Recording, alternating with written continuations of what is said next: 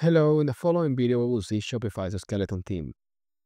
This theme was released a couple of months ago and is what should be used as a starting point when developing a new custom Shopify theme if you want to start from a much less opinionated base than something like Dawn or Horizon. And that is because even though both of those themes have their source code available and you could use them as a starting point, Shopify's theme has already taken plenty of decisions in how they structure the code, which patterns they follow, which sections and snippet they create, and so on. And if that aligns with what you have in mind, then that's great, you can use them. But if not, then it's a lot of additional work to try to adapt those themes to your needs. So this is where the skeleton theme comes up. This theme just has the very basics of a Shopify theme, so you don't have to start with an empty directory, but that's almost as far as it goes. Now, with all of that being said, let's take a look at how to use it and see an overview of what is included. Scrolling down over here, we can see that we need to have the Shopify CLI installed. You can get it installed by clicking on this link over here. There is also a video in the channel where I go through that. If you want to check that, I will be linking that in the video description.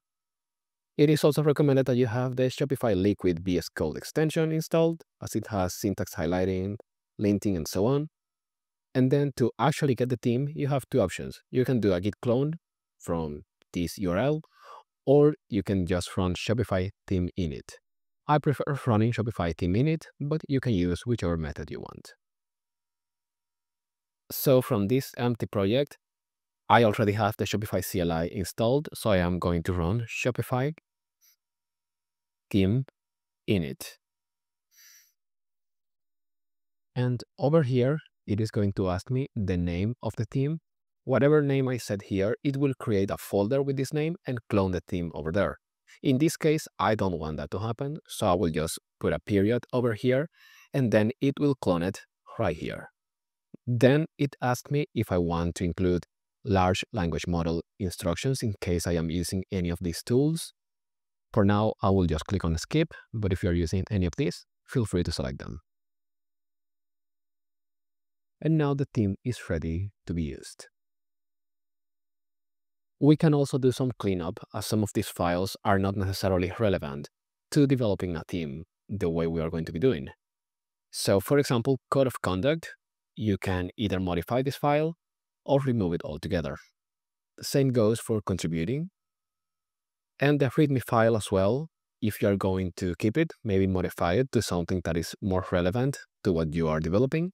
As soon as you start adding code to this theme, then it is no longer the skeleton theme, it is your theme. After that, let's run Shopify theme dev to open this theme locally. This will connect to the latest store we have worked with. In this case, it is this one, so I will press P. And we have the theme running locally. As you can see, it is very bare bones. We have this page over here that is just content. We have a link to customer accounts, which are the new customer accounts. We have a cart link over here, which is empty, and we can go to checkout. And currently, there are not even links to the product pages, even though this store does have a couple of products. But we can directly navigate to a product page, such as this one. And we can see how that looks like in this theme.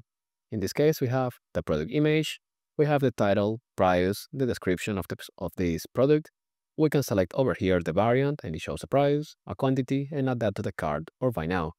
Buy now will directly go to checkout. Add to cart will go to the cart page, as you can see over here.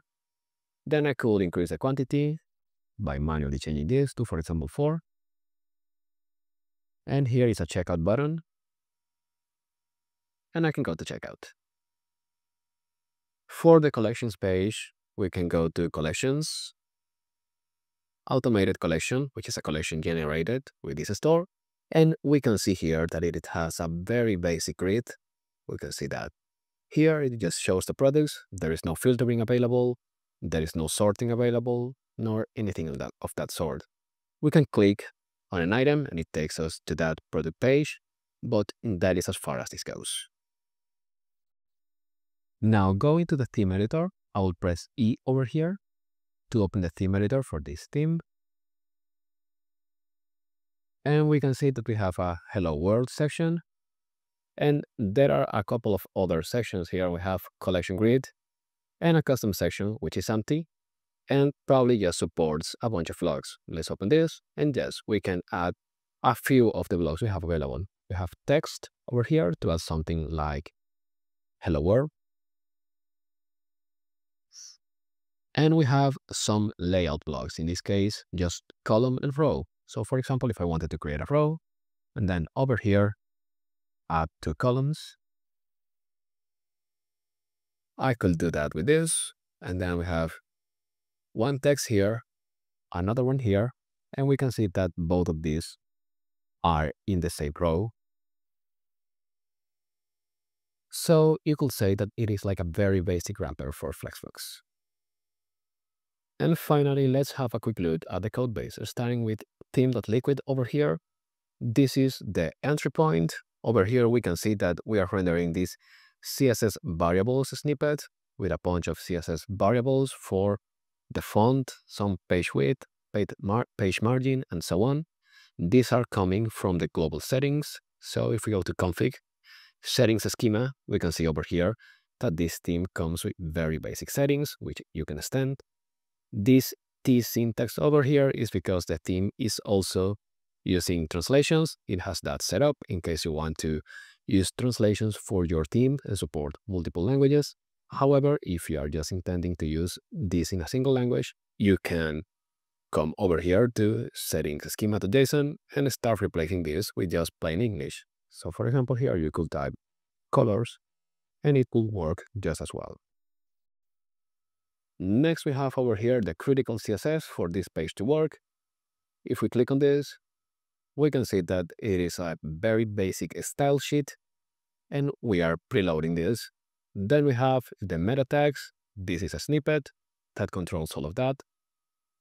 And then we have the content for header, which is required in Shopify, and it has all of the different scripts and apps that your store has installed.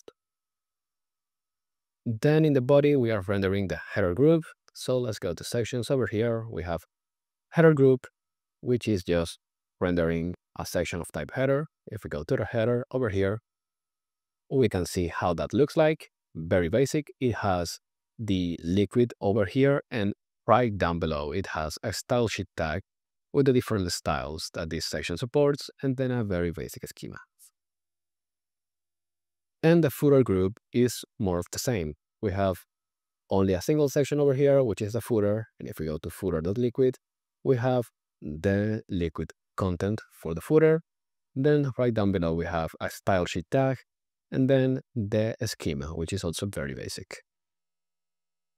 And we have a couple of more sections, but they are much more of the same. We just have the markup over here. Some don't even have style tags like this one. Some do. And yes, that's roughly it. The idea of this theme is that it is so bare bones that you will only add what you need. So for example, if your store doesn't need a cart drawer, then don't add it. But if you want it, you can add it yourself. Or you can copy it from something like Dawn or from Horizon and place it over here. That way, if you want to build something very custom, you don't have to keep fighting the decisions other developers have made already in the theme you used as a baseline. Instead, you can use your very own custom implementation and add that. And that's it for this video. As you can see, it is a very simple overview of a very simple theme. Hopefully you found it helpful, and if that was the case, remember to like and subscribe for more Shopify-related content. If you want to learn more about Liquid Shopify development, there is a playlist in the channel full of videos that go over the different aspects of a Liquid Shopify theme. I will be leaving that in the video description. And with that, I will see you all in the next one.